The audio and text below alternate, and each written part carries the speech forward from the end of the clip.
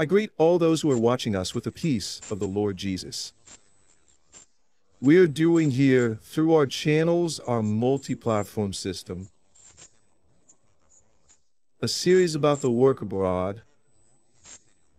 You can also watch previous editions through the Maranatha Christian Church channel on YouTube. And if you're already on YouTube, don't forget to like, comment, and share. This content you are watching here now. Now, you will learn more about the work in North America. This is today's episode. And in this dynamic model we are creating here of conversation, I bring to participate in this content and to talk about North America. About the work in North America, I bring the pastor who is the president of the Maranatha Christian Church in the United States, who is Pastor Ronildo Scherer. Ronildo, the peace of the Lord, welcome. The peace of the Lord.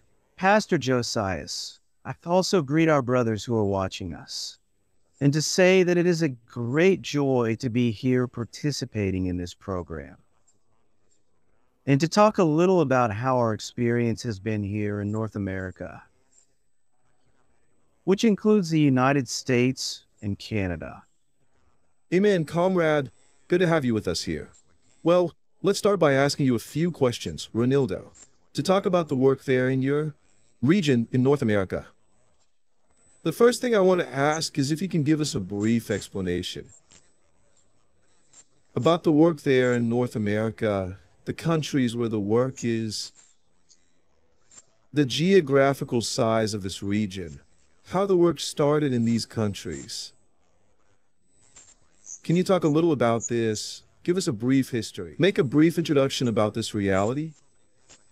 We're talking about 3 geographically large countries and everything very distant.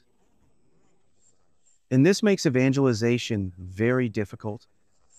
Even so, we have churches in the United States, Canada, and Mexico. And over these last 3 decades, we have had wonderful growth. With regard to the instrumentality of our workers, I remember new converts from the beginning of the work, where some workers, deacons, roared. And today, to the glory of the Lord's name, a considerable number of them are pastors of churches in this work. In fact, we have American and Canadian pastors dedicating themselves diligently to the care of the flock and in matters concerning the kingdom of God. That is to say, my friend, that we are talking about 3 countries, characterized by a great spiritual hardness and coldness with regard to Christianity. But with the action of the Holy Spirit, our people have experienced the joy of eternity during this prophetic moment that the work is experiencing even before we are raptured. Amen. How good to know that. Let's move on. Ronildo, what are the regions where we have the Maranatha Christian Church? Talking about our churches, talking about our acquisitions. Could you talk a little about that? And also, which places have hosted our seminars so far? Moreover, when we talk about the churches in North America, there are some temples that have been acquired, centennial temples. Talk a little about that. Look closely, Pastor Josias. In the beginning, we had some difficulties. We rented halls to be adapted as places of worship. But today, for the honor and glory of the Lord's name, He has blessed us with dozens of properties acquired by the Christian Maranatha Church.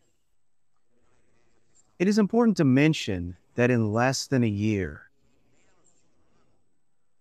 we buy 2 evangelical temples, which are historic, places that could be turned into bars, restaurants.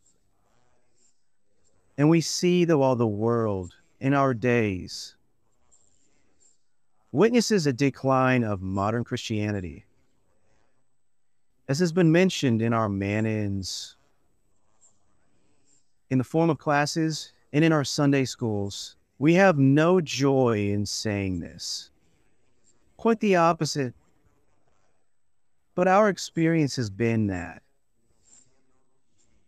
the Lord allows doors to remain open for the preaching of the genuine gospel. Servants of God who attended these temples and who thought they had lost a place of worship to God.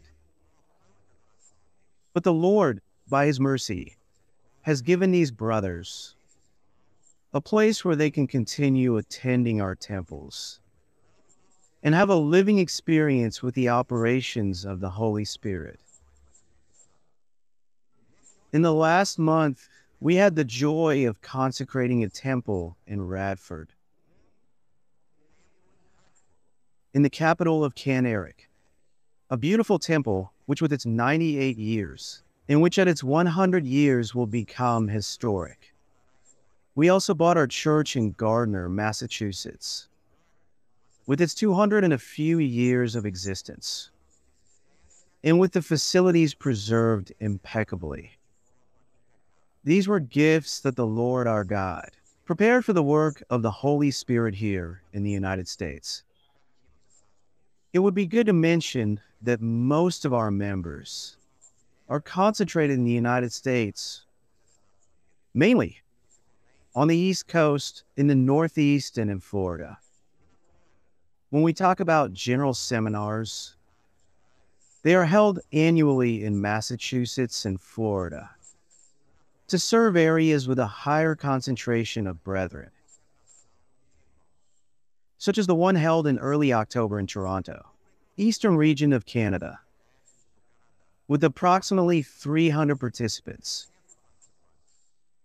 Besides these seminars, the pastors of North America work together so that the doctrine is also strengthened in other areas.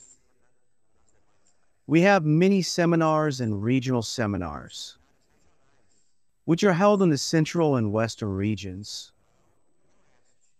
both in the United States and Canada. Glory to Jesus. I had the opportunity to be there, to get to know some of those places, and to be with the brethren. There in North America. It was a blessing, okay? Very well. I have one more question, Ronildo, to ask you. If you could comment on how the services are conducted, from your point of view of the language, are they done with simultaneous translation? Of course, our services are conducted with the exact same liturgy as the services in Brazil, creating, even in the lives of the brothers who visit us, the expression, "I feel at home," just like in the churches of the work in Brazil. We are completely capable of serving the Brazilian brothers, and now with our children, born here and who were raised in the work, becoming also instruments in the hands of God. Today we have the structure to serve our English-speaking brothers and the Portuguese-speaking ones. For our brothers who are qualified to perform translations in both languages. In addition, Pastor Josias. Many of our pastors have been living in the United States and Canada for a long time. And for the honor and glory of the Lord's name, visitors leave our churches with assistance. And with the guidance of the Holy Spirit through spiritual gifts, regardless of their nationality. Blessed be the name of the Lord. In our churches, services are held in Portuguese, with translation into English or vice versa. And sometimes, depending on the location of the church, they also have translation into Spiritism, Spanish, and Russian. Pastor Josias, a piece of news that I would like to share with you and our brothers. We are developing here in the United States a translation system through artificial intelligence, which will greatly facilitate and expand the reach of this work. Hundreds of churches in other countries will benefit from this tool in dozens of languages. Hallelujah. Glory to Jesus. What a blessing. Very well. Ronildo, a question. How has the experience been of receiving visitors from various nations? There in America, there are people from various nations who pass through, live. How has this experience been for you? This is something impressive as we have witnessed salvation. We have received a good number of people from diverse nationalities, especially in Canada, which has received people from the African continent, from Western Europe, Eastern Europe, and also from Latin America. See what a wonder God is doing in North America. We have some churches where our services are also accessible to deaf people. We have encouraged the brethren to master American Sign Language. And several have volunteered so that the message of the gospel also reaches these brethren. In fact, in the latest seminars, we included interpretation for American Sign Language in our broadcasts, making the word accessible to everyone, my friend. Glory to God. And how have visitors been coming to the churches? In what way have these visitors and the natural visitors from your region, native residents in America, been coming to our churches? Pastor Josias, this question is very important. The Holy Spirit has brought many new visitors through the evangelization of the brothers. Both Brazilians and Americans and Hispanics, in a wonderful way, something we've never seen before. They come, participate in the services, return, and then comment that at first they came either out of curiosity or even to please the one who invited them. But the movement of the Spirit has been so abundant in the services that they end up becoming attached to the project, to the point of wanting to participate in our Sunday school classes and our dynamics, the answers to the questions asked on Sunday. Something that surpasses any action of human strategy and logic. Praised be the name of the Lord. To give you an idea, Josias, in Canada we received the presence of authorities and members of the Brazilian and Canadian governments who participate in special services as we had the trumpets and feasts. And in the month of the authorities, who also receive a great blessing from the Lord. Glory to Jesus. Ronildo, one more question. What results do you consider to be noteworthy and that you have seen, have experienced there in North America? Especially from the point of view of answers to prayers for the work abroad. We are here in Brazil always praying for the work abroad. Every year, we have a month that we do this. What experiences have you had there that are the result of these prayers? Look, Pastor Josias, something that has been notable in North America is the salvation of Americans and lives of other nationalities who come, adapt, and continue in what concerns the stewardship of this work, with the same effort with which it was cared for on the stage. The times of the early church, which we read about in the book of Acts. Regardless of cultural differences, the work of the Holy Spirit and doctrinal unity makes us one body, one flock and one spirit in Christ Jesus. Prayer is a blessing. So, because of that, I have another question. What are the reasons we should pray? When we're talking about North America, when we are praying for North America, what are those reasons that should be intensified in our prayers? Well, Pastor Josias, we believe that the main focus of intercessions for the work in North America is the fact that the official religion here is Christianity. But currently it is something very superficial, without any commitment to eternity. Besides this being a nation where, due to the conditions of security and material stability, many are not attentive to the prophetic moment and the nearness of the return of their Jesus.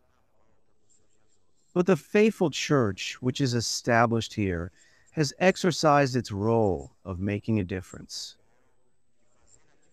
and not letting the light of the temple go out.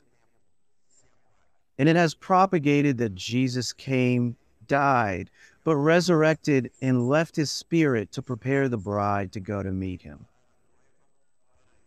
Glory to Jesus. Let us be in this posture of always praying for the brothers there in North America. Another question I would like to ask, which is a question we have asked when speaking to other areas, other regions of the planet. We have a concern, something that is our experience, which is called the unity of doctrine. What is this experience like? What comment would you make about the unity of doctrine, about the communion among the members, despite, of course, the diversity of languages, nations, and cultures? We have been extremely zealous, together with our pastors, regarding sound doctrine, closely monitoring all activities related to the presbytery,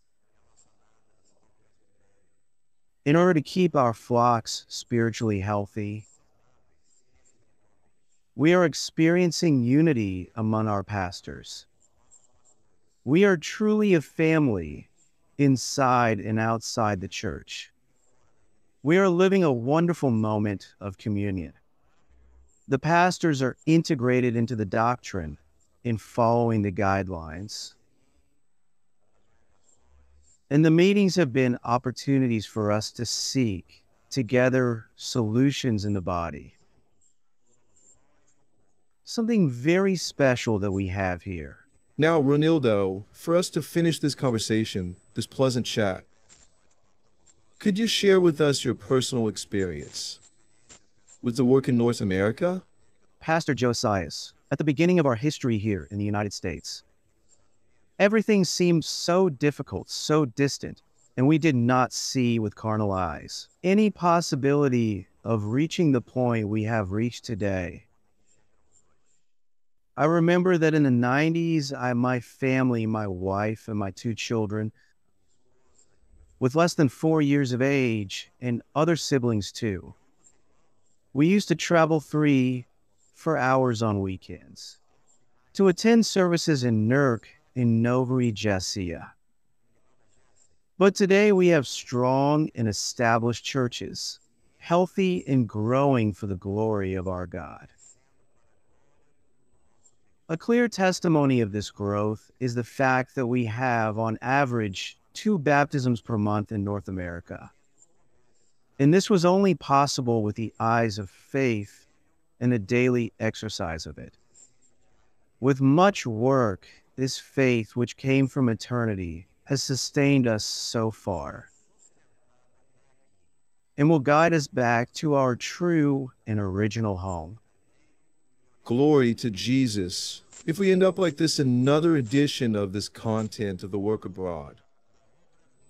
A sequence, a series that we are doing, where you are learning more details, information, and even curiosities about the work abroad, being brought by our companions, pastors, who are responsible for these various areas. God willing, we will return with another edition of this series soon. God bless the peace of the Lord.